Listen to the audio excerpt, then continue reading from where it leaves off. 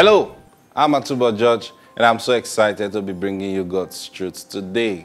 Can we pray? Father, in the name of the Lord Jesus Christ, we honor you this day. Thank you for bringing us to this day, even as the year 2020 is coming to an end. We give you praise. And I pray for everyone listening and watching me right now. Burdens are being lifted right now. Yokes are being destroyed by the power of the Holy Spirit. Hallelujah. Thank you, Holy Spirit. You will teach us your truths today, and we embrace it.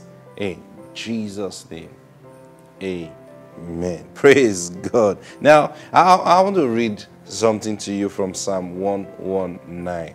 Psalm 119. So turn your Bibles with me if you're following me with your Bibles, because it's important you look into the scriptures, because what you see registers in your mind. So when you see and you hear, it's wonderful.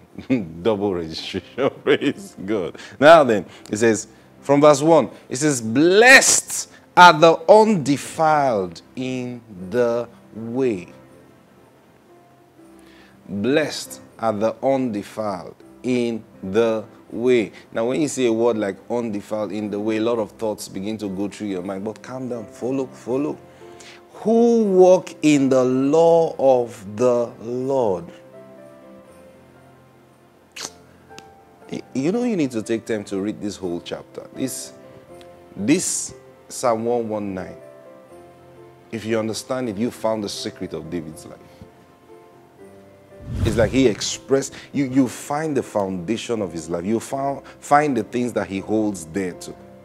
If you understand Psalm 119, you understand David's life. Now we're talking about how to end the year. So I want to point out something to you. So now he says, blessed are the undefiled in the way, who walk in the law of the Lord. Now look at verse 2. Now verse 2 is not detached from verse 1. Someone is writing a story. Or someone is writing, there's a flow. Now look at verse 2. It says, blessed are those who keep his testimonies. Blessed are those who keep his testimonies. Whose testimony? God's testimony. Now, hold on. What does it mean to keep God's testimonies? See, blessed are those who keep his testimony. So God have testimony? You think you're the only one that have testimonies to share? That's the thing. We don't even understand what testimony is. We don't understand what it is. So we think testimony is climbing up the church pulpit. I have a testimony. Oh, praise God. I didn't have a house last year. So now, last month, someone walked up to me and gave me keys to a brand new house. Praise God. Wow, what a testimony. Now he says God has testimonies. Now, what are God's testimonies? Very simple. God's testimonies are the things he has said concerning a situation. So someone can come up, let me explain this to you. Someone can come up to the pulpit, for example. You're sitting down in the pew of a church, and someone comes to the pulpit and say, I have a testimony. And the person begins to narrate his story. And, so I didn't have a job. And then you're looking at, and you know this person. I've seen someone do that before. Climb up the pulpit and told a whole fabrication of lies. And people were shouting. And I said, what's going on here? And several years ago, I was just new in this church, and this guy came up and was giving a testimony. And I later found out that everything he said was a fabrication. I mean, when you say fabrication, it's not just saying he twisted the story. Complete fabrication. In church. So what's going on? Now he's giving a testimony. He's telling what happened. Now in telling what has happened, he gives his testimony. See, question then is his testimony true? Or do you believe his testimony concerning that thing? So I said testimony is God's testimony is what God have said concerning a situation. Now I'll give you an example.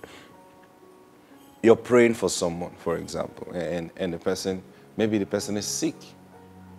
and you're praying for the person to get well.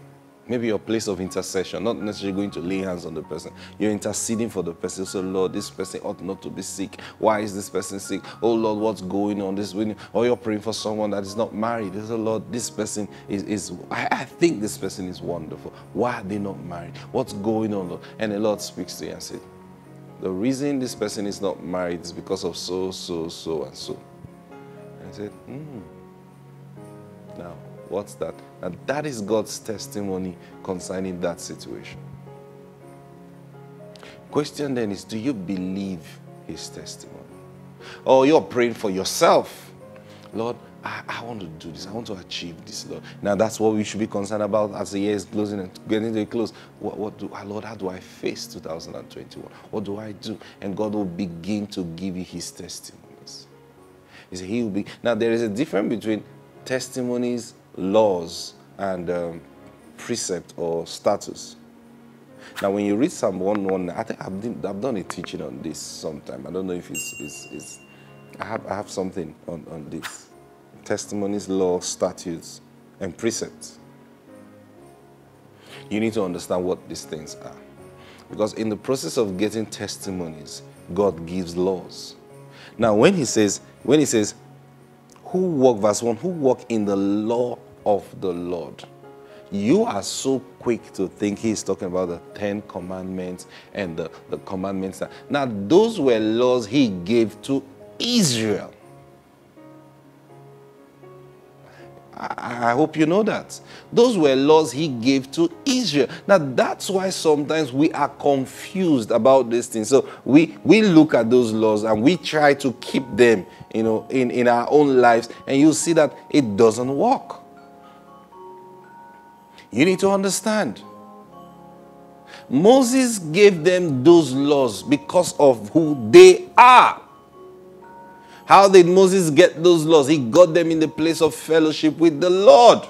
Now, you need to go into fellowship with the Lord. And when you get into fellowship, now, how did those laws come about in the first place? I know you've seen the movie, the 10 Commandments, for example. And then you see Moses waiting on God and up on that mountain. And then God shows up and says, Moses. And then the next thing, you see that fire come and say, thou shalt not kill. And then you see the thing roll and hits the rock, and it rides on the rock. Thou shalt not commit adultery. And then you've seen those movies. That's not what happened. Praise God. Now, listen. Moses spent time with the Lord, and the Lord began to give Moses his testimony about events that have passed. Now, that's how he was able to write the book of Genesis. That's why he was able to write creation story. How did he know? Was he there? No, he wasn't there. He heard God's testimony about the creation, and he believed it enough to write it down. That's how I tell you, sometimes, when God speaks to you, you don't write. Why don't you write? Because you don't hold it. You don't think it's important. Moses believed God's testimony about creation. He wrote everything down. Now, that was God's testimony. Now, in the midst of God giving you his testimonies, laws are given. Oh, man, Zopra. You see, hear me. 2021, God is doing a major personal work with his children. Every man with his law. Every man with his own law. I'm telling you the truth. God is not doing this general thing that we're doing. No, he's not. Now, that's what we need to begin to school people for their own personal work with the Lord. Pastors, you need to start teaching your brethren on how to have a personal walk, not the whole general, you are blessed, come to church so that you'll be blessed. No, every man, because there's a separation that is taking place. From 2021, God is separating the wheat from the chaff. I'm telling you the truth. So every man in his own personal walk. So when God is giving his testimonies, he begins to give laws. How does that work? God is telling you, when I was walking with your father, And this is what I told him, and this is what he began to do. And this is how he went astray from the things that I have told him. And he go, wow, so Lord, that really hurts you? He said, yes. And he reveals himself. He said, because see, I am God. I don't do this. Now what's happening? He's revealing himself to you. He's telling you, this is his statute. This is who I am. You don't cross this line. And then you say, wow. So what happens now? He said, don't do this. A law has been given. I can share lots of personal, I was talking to someone recently, and the person said to me, he said, Pastor, there is something about you that, as in, every time you are always calm. I've never seen anything that ruffled you. I said, yes. See, because I've connected myself to the one who's in charge. And he has never lost that authority of being in charge. So the moment I know he's in charge, I'm in charge also. So nothing. And let me tell you this secret. It is because I have spent time to listen to God's testimony. I go before the Lord and I say, Lord, how do we face this thing? What do we do about this thing? And then he tells me. Now, in the midst of telling me his testimonies concerning that thing, he tells me the laws. Now, what do I mean laws? He tells me, look, this is concerning, you see, now, one thing my wife knows, and we know it in our family, and everyone who's very close to me knows this. When it comes to finances, when it comes to meeting my needs, permit me to say without being physically proud about it, it's like we are experts in it. How? This is the secret. The secret is from this place of God's testimony. Now, the Lord have told me his testimony concerning finances. And then in the midst of it, he told me his law that I keep. The moment you keep God's laws. Now, when I say God's laws, these things must be real to you. Remember I shared with you about faith. He that cometh to God must believe that he is. If you believe that he is, it means you will receive words from him. Because we don't see God. No man has seen God. And guess what? No man will see God.